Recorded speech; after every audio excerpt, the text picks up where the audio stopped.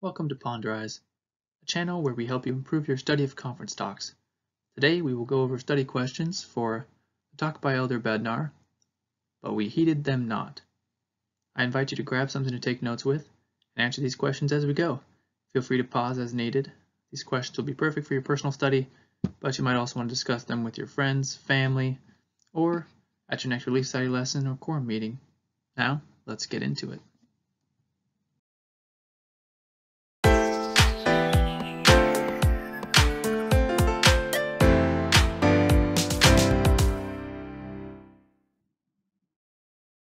For question number 1, Elder Bednar tells us that he enjoys singing hymns despite not being perfect at it. Why is it important to heed not or ignore the imperfections that might stop us from doing good?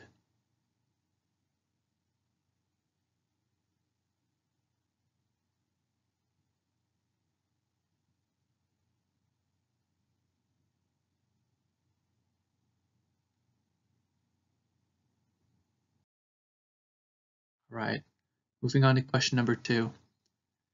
What is the difference between clinging to and holding fast to the rod of iron?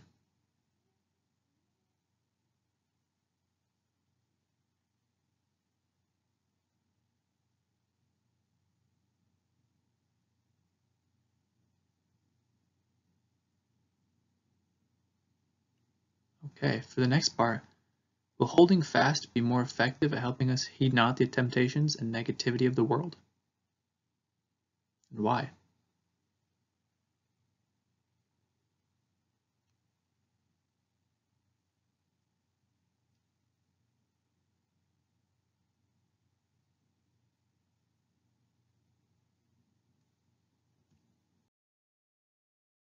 Alright, question number 3.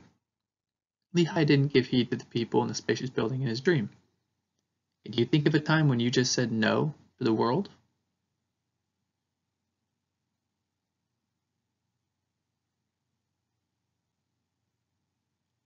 And what good things came from doing that?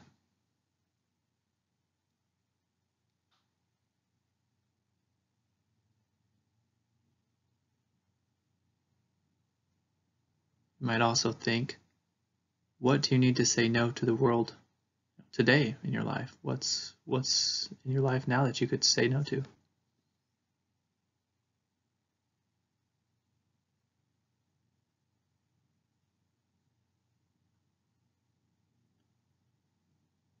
All right, I know the Lord will help you to do that. Let's move on to question number 4. Question number 4. Elder Bednar invites us to consider how we can be strengthened to heed not the evil influences. How do you protect your family from the influence of the world?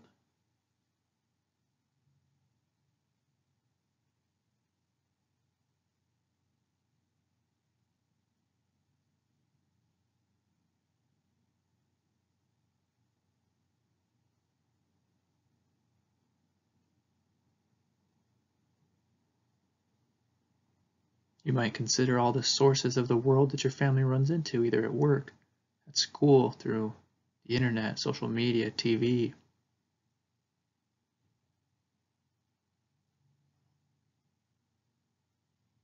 How do you prepare them to face those challenges? All right, moving on. Question number 5.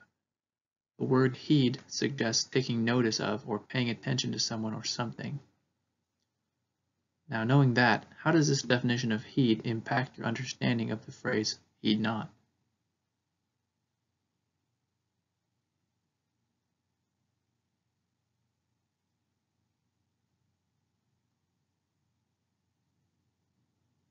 You might think, well, it must mean that when you heed not, you're not taking notice of bad things, or you're not paying attention to bad things. All right, what does that look like in your life? What could you stop taking notice of or stop giving your attention to? How do you spend your time? And how could you improve that?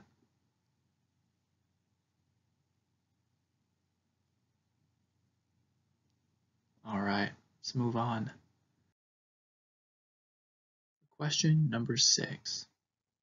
As we act in accordance with the truths of His gospel, we are blessed with the spiritual capacity to press forward through the challenges of mortality while focusing on the joy the Savior offers. This is something that Elder Bednar said. The question is, why does faith in Christ help us overcome challenges with joy?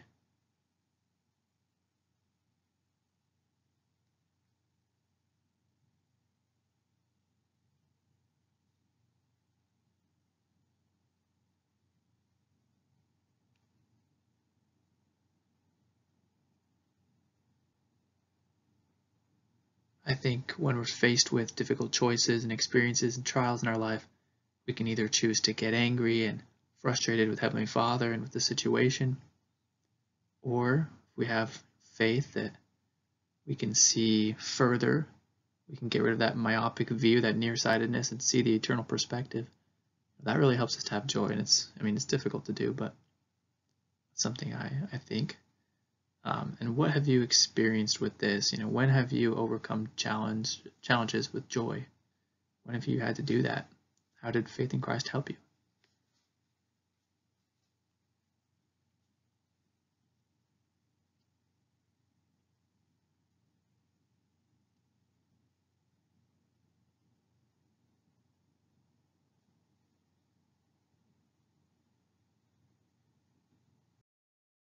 All right, question number 7. Elder Bednar says, living and loving covenant commitments creates a connection with the Lord that is deeply personal and spiritually powerful. We experience the impact of His divinity and living reality in our lives. What does this statement teach you about covenants?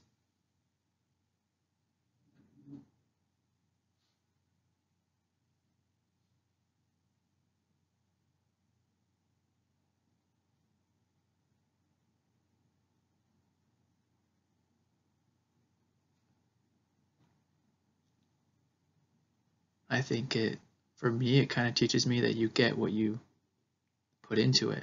That's what you get out of it. If you really live and love your covenants, you're going to be blessed with a connection with the Lord that is deeply personal, spiritually powerful, and then get to experience the impact of His divinity and know that He really lives.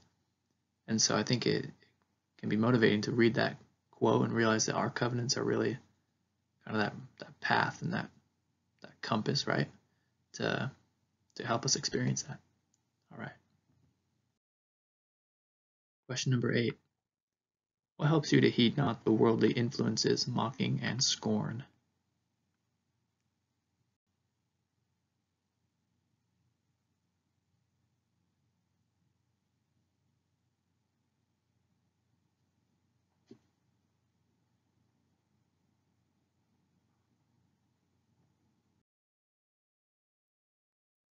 Okay, question number 9.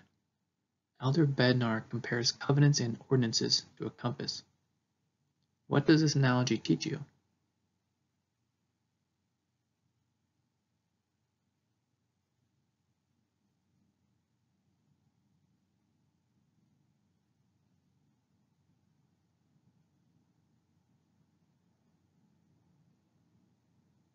You might consider, what's the purpose of a compass?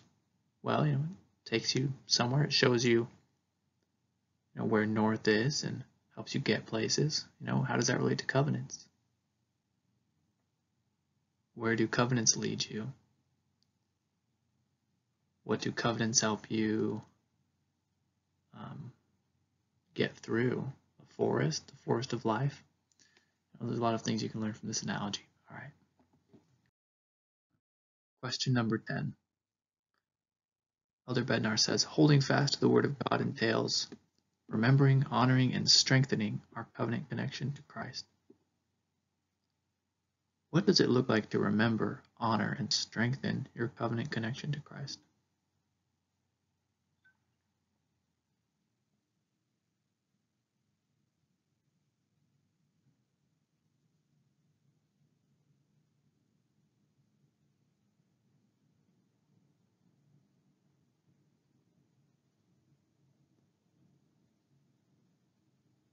One in particular that we might not think about a lot is honoring. We remember to We need to remember our covenants. We need to strengthen them and read our scriptures, do those good things. But to honor our covenants, how do we feel about them? How do we really feel about going to church and going to the temple and doing those things? How important is it to us? All right, let's move on. Question number 11. Holding fast to the Word of God entails prayerfully, earnestly, and consistently using the Scriptures. What does it look like to prayerfully, earnestly, and consistently use the Scriptures?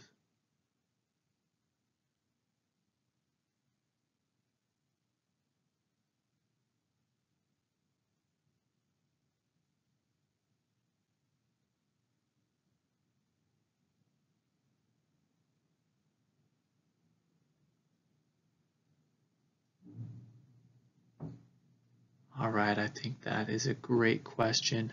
I hope you were able to ponder that.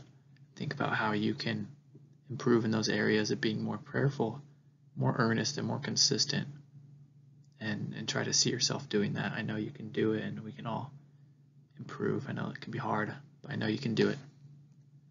All right. Thank you so much for watching this video. I hope you were able to learn a lot from it, and hope it was able to bless your family, your class, your personal life.